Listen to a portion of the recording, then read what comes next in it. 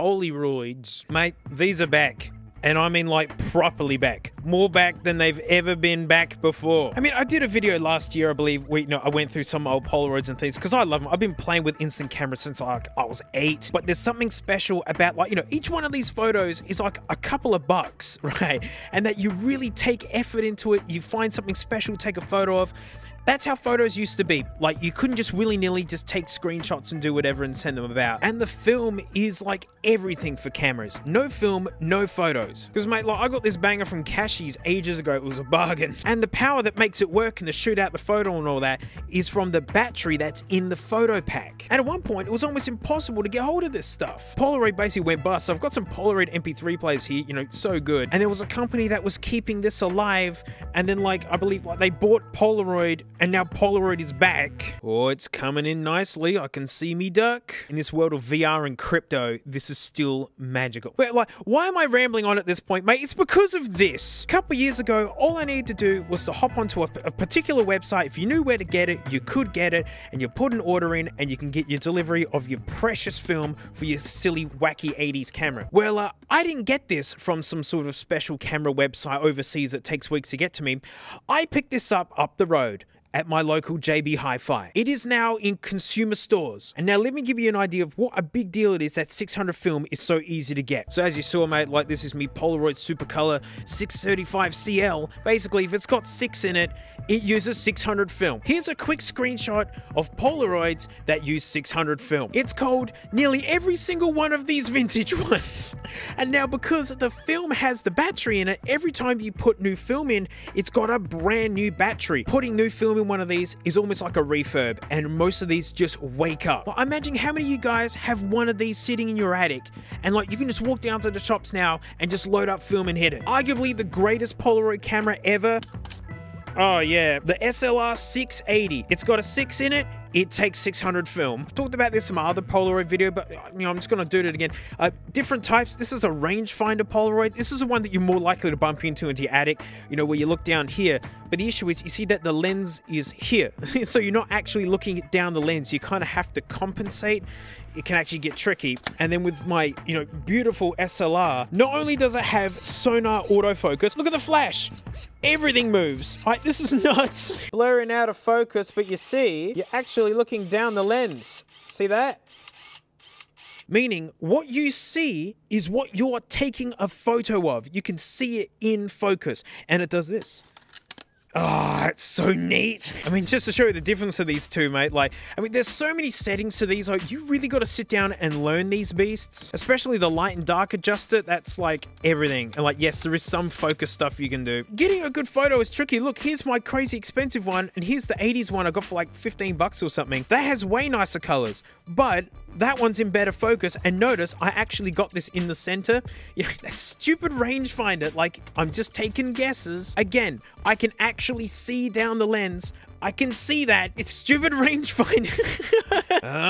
Right. And this is when the expensive guy just wins out. Look at this. It's too dark. I needed to play with the settings some more. But, you just shoot and hope. But she's in focus. That's a frankie lady. And yeah, see with the rangefinder one, it's fixed focus. So if you get too close, mate, she don't work. Well, the last one's good. I mean, they're both in focus. Look at her in a hammock. She likes making bad smells in there. And then I had to get film and she started slithering away. So it's Frank in motion. But yeah, mate, the cheap old 80s one can still pull off some really good photos. It's just that when it's literally dollars per attempt, it's nice to know that it's in focus and you can see it in focus. Just because I'm inspiring people to go digging through the attics looking for Polaroids.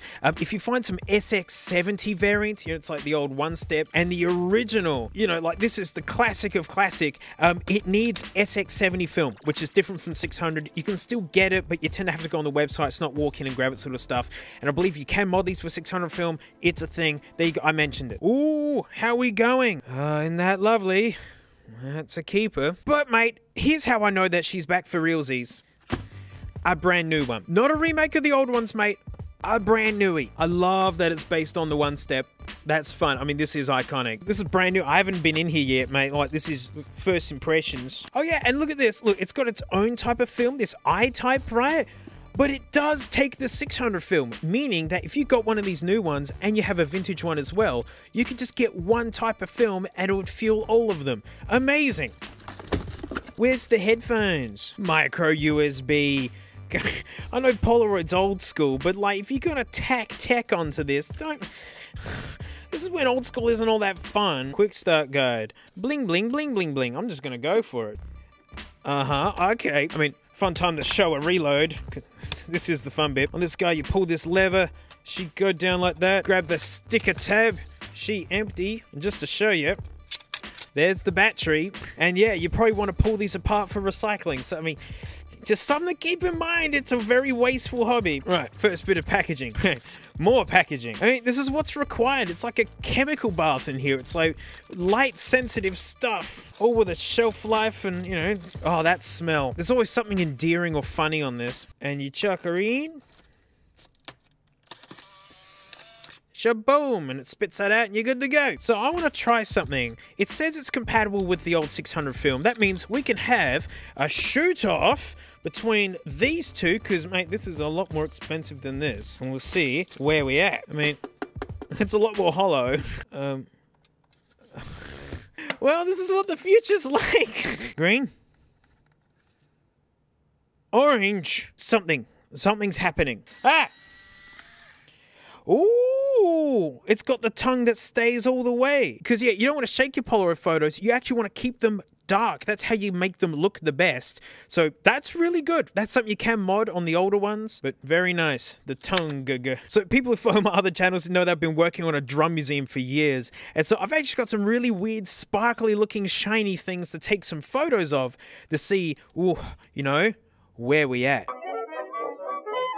Alright, I've waited long enough. These take forever to warm up. I didn't play with the light settings on this guy. I just kept it in the middle. I mean, you know, you're meant to really try and dial it in and whatnot, but, you know, just comparing. Look at this ridiculous, stupid, dumb drum kit I need to talk about at some point and actually came from Cashies up the road.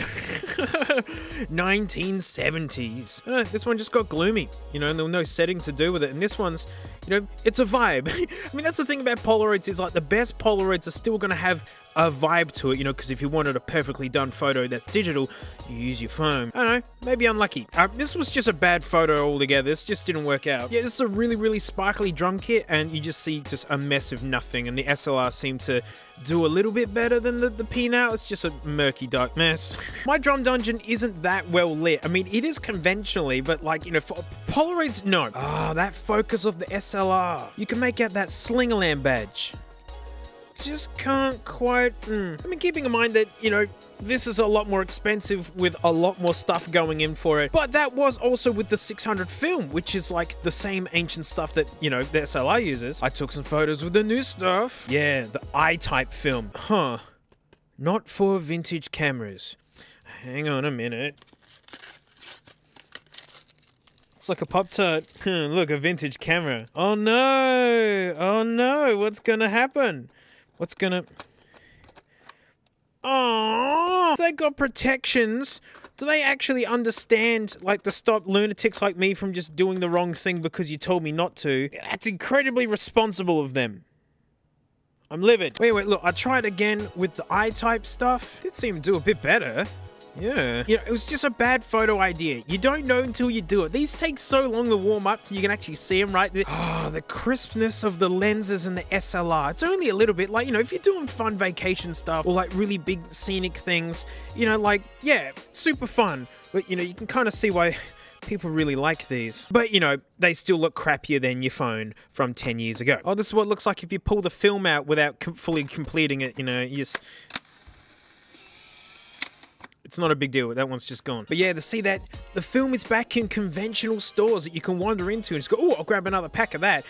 I do ask that you do it, like, not sparingly, but like, you know, you want to take photos of really precious stuff. You know, because if you wanted a perfect photo, you use your phone. I don't know. There's something special about it being physical. Maybe it's just my nostalgia, you know, growing up where taking a photo was precious and you had to wait for it and just having it go and spit out.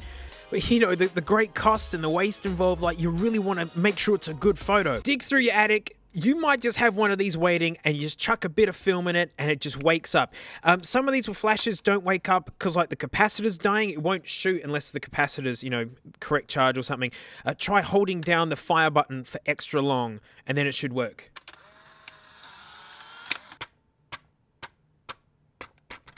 And well, that's it. Thanks so much for watching. Huge thanks to my patrons, especially these stinky names are here because, mate, if you want to see more of my videos, you can check out Garbage Time, which is my car thing, and then like the drum thing, which is my drum thing, and there's Hello I'm Gaming, which is another thing. Like, there's just so much on Floatplane. I do streams.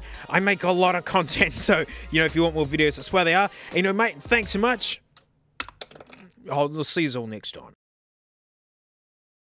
Like, you know, Frank likes sticking her head out of a, like, silly hole here.